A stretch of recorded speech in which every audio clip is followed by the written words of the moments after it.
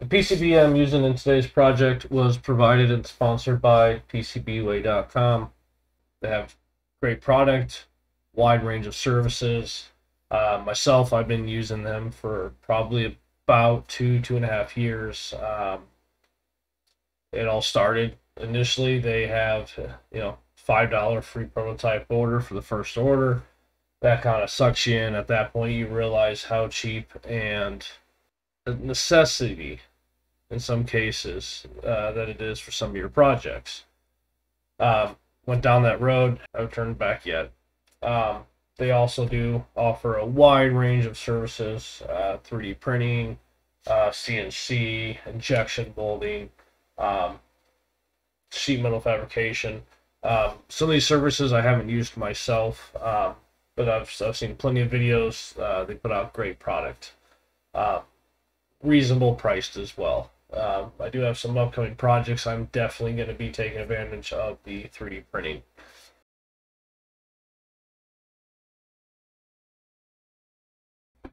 All right, thank you for tuning in. Alexa,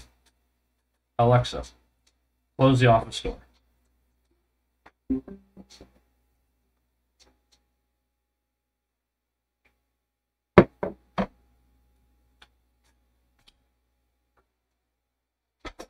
All right, now that's version 1, but that's a much slower one.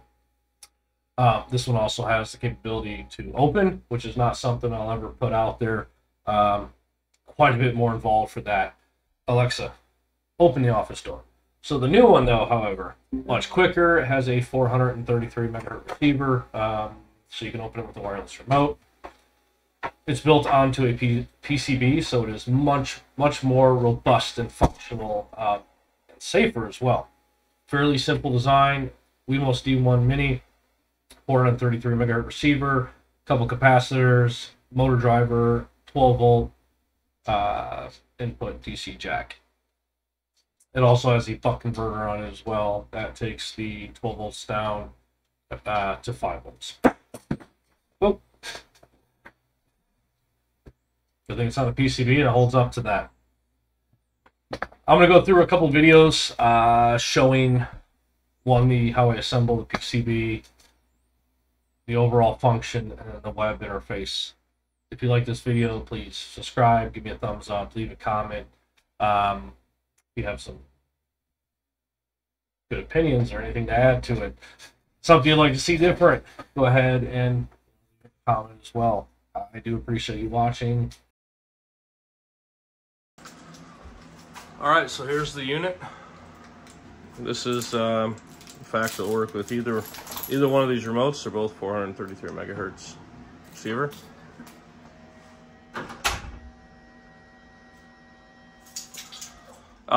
So this is 12 volts. I currently have an Ethernet cable running behind the trim. Coming up, there's a PoE injector behind the trim, providing the 12 volts.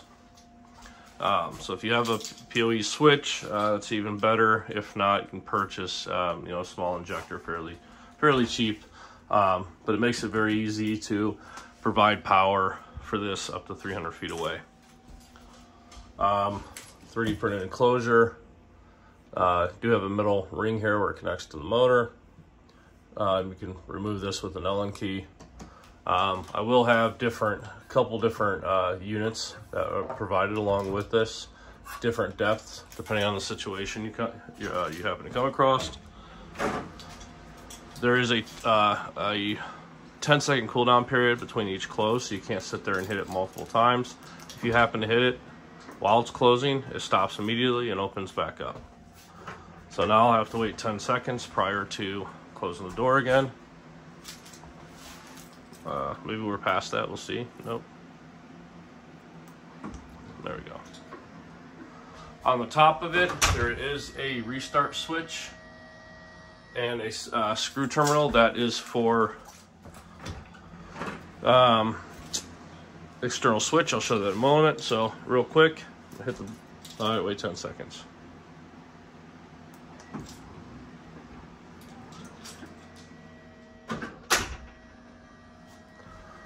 So while it's in that process, it can, if a cat or a dog's walking through the door and it just touches them, it won't hurt nothing. It'll continue to close. Wait the 10 seconds.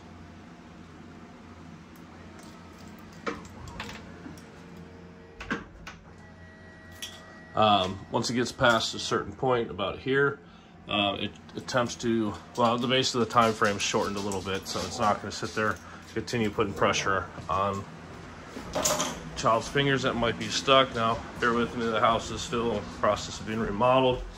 Here's another door with an external switch. This door frame, I don't have trim on here. This door frame is much closer yet, so this one is much smaller. So I will provide several different sized plates to accommodate your situation. So I appreciate you tuning in. Please continue watching.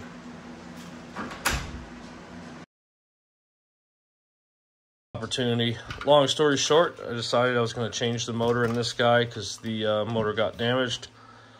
I was going to change it out from a 5 revolutions per minute to a 10 revolution per minute. So basically doubling the speed, which is what I've been trying to get to on a few of the other doors. It's just overall quicker. On top of this, this only had one Hall effect sensor. New one has 2. The coating has been updated. There is a RF receiver inside of this, and the way it functions is a little different. So I went to basically put a different motor in here, and it wouldn't work. So there's a few things, and retrospect, if I put this up with the new motor and it doesn't work, then this is all, well, you'll never see this. But I believe I contribute to a few things. One is the motor driver board in here takes 12 volt input, which is what I had on this wire. Puts 12 volts to the motor. It also has 5 volt output, which goes to the Wemos D1 Mini. So now this was one of the first doors I ever did. So I want you guys to I want to take this opportunity to show you how some of these projects turn out. So I have my Hall effect sensor in there. I had one in there, but it didn't quite turn out too well. That one got butchered. So this is how these projects look.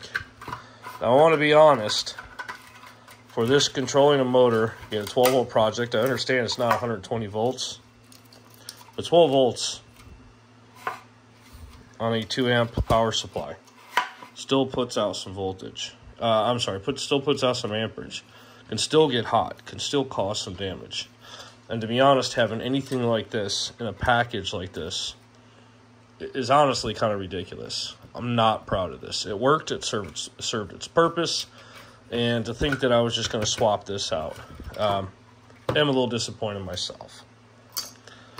Now, with this guy, Meet, the updated version with a PCB board that was custom built. PCBWay was generous enough to send this to me. They do absolutely great work.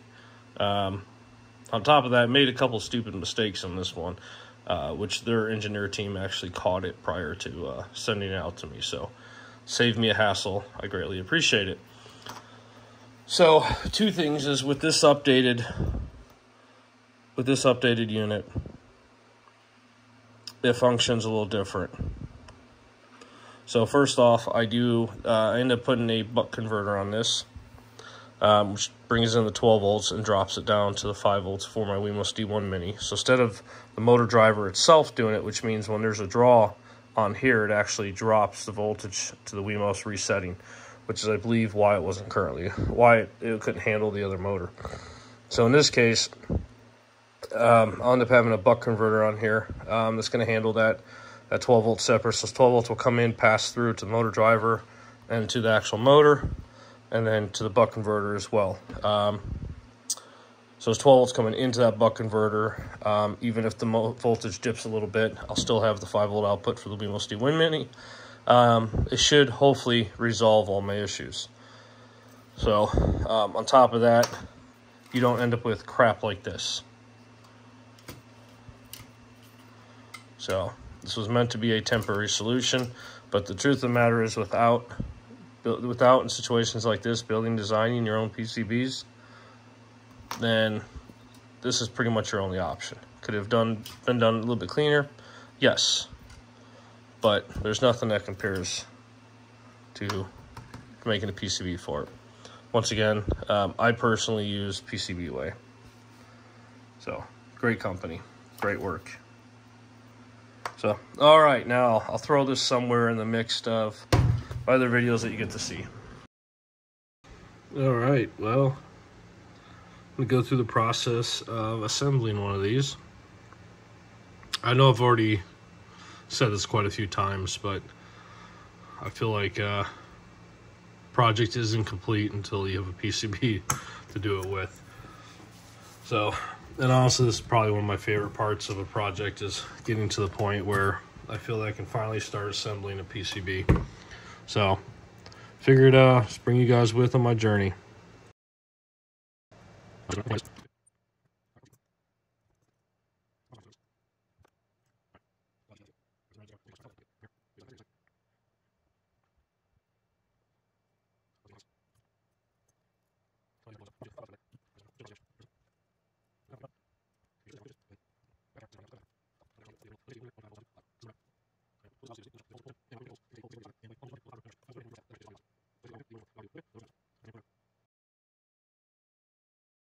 This button and it will learn code. It can also learn, I think it up to like 15 remotes. All right, so let's see, on the hinge side, you have a selector here to select whether you have a hinge on the left or hinge on the right of the unit. In most cases, it's going to be a 10 RPM motor, but certain cases where slower speed is acceptable and you need more torque, you can drop this down to a 5 revolution per moment motor. Yep. All right. So basically, the way this is set up is you go from operating mode into calibration.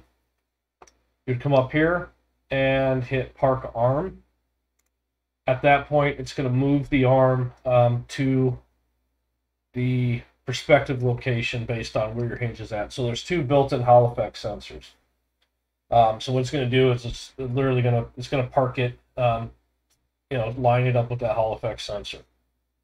Now there are a few things. Is the unit, you can calibrate it and whatnot, but the unit itself will not work on its own after it's lost power. There's a 2-minute cooldown period. So 2 minutes after it's booted up, it's good to go at that point. When you close it, there's a 10-second cooldown period between each closing. So what we can do at this point is we have closing time all the way at 0. Go ahead and we can close the door.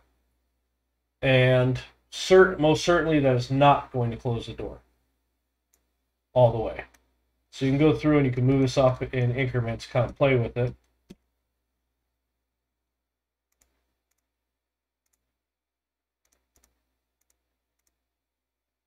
think we got, yeah, sometimes you got to refresh in order for that number to.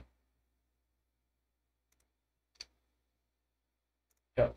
Now I will say on a computer, you can use your mouse or your arrow keys and fine tune that. So I know that this current door needs to be at 0.995. So you're just going to go through and you're going to slowly bring it up until the door closes all the way and it latches. You want to do it 4 or 5 times to make sure it consistently closes. At the same time, it's not overly doing it. You want it right at that threshold. And at that point, you should be good. You do have an option to add a delay to the external triggers. So whether it's a switch or the remote, you can go all the way up to a 120-second delay. You do have the option up here, if you put it into calibration. This you can adjust the time duration that it actually moves. You're going to want to honestly keep it, a default where it sits. And then you can hit these buttons. to move it forward and back. So right now, if you notice, the arm is parked on the left-hand side because it's a left-hand hinge. So I can move it forward. Now it's no longer there. Hit park and it's going to come back to its resting place. If I happen to put hinge on the right and I hit park, it's going to move it all the way and park on the right-hand side. Go back to the left-hand side here, park it. And that is it. At that point, you can use any of the triggers to do that. You can hit this button and it'll close. Or if you use Home Assistant, you can integrate with Home Assistant. And at that point, use any of your voice assistants you'd like to use. So, thank you for watching.